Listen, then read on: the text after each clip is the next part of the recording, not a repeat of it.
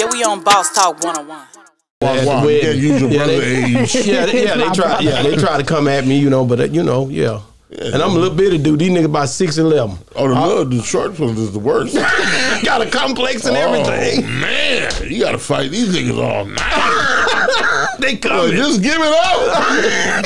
You lost, man. You lost. Man, speaking of that, Katt Williams, man, we gotta talk about Katt, man. Speaking of short and fighting and all this good stuff, yeah. So what's the deal with you and Katt Williams? I mean, and Dave East.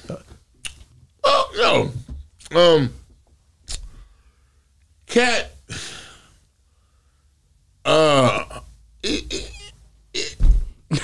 y'all work well together. Listen, I'm from I'm a dinosaur. Okay. So where we from, a nigga said that he's this, he better be that. Okay? All the weird shit, we gonna sniff it out. Like, whoa. That didn't make sense. Katt won't just be a comedian, he wants to be a gangster, he wants to be a pimp, he wants nigga, listen to me. You got 3 jokes, nigga. Just go on with that bullshit. Do your, and our shit came from, and this word, and this is the last time I'm gonna say this, because people be all like, we get that. Make sure you get it. Our shit came from us trying to put a tour together, and him thinking that I was not going to be funny. So where Amber is, he's like, okay, I'm gonna say okay, but I'm okay, yeah, nigga, but I've been doing this before you, nigga. Okay? Yeah. I can tell you, I was on stage with Robin Harris, Damon Wayans, we had to bring it. And what happened was I was smashing him.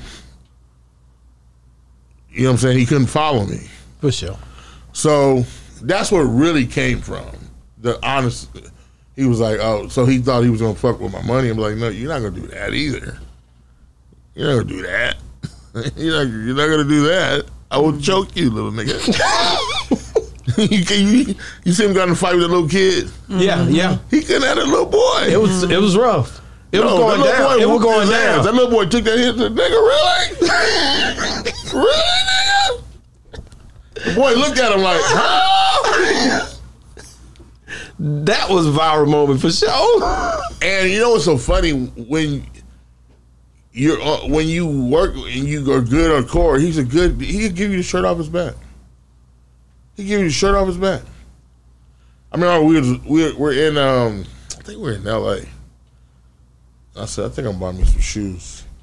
So I'm at the counter and I want to go get some. No man, I got these. I was like, I can't let you buy me no shoes. She's like, I got these. They said, I got these.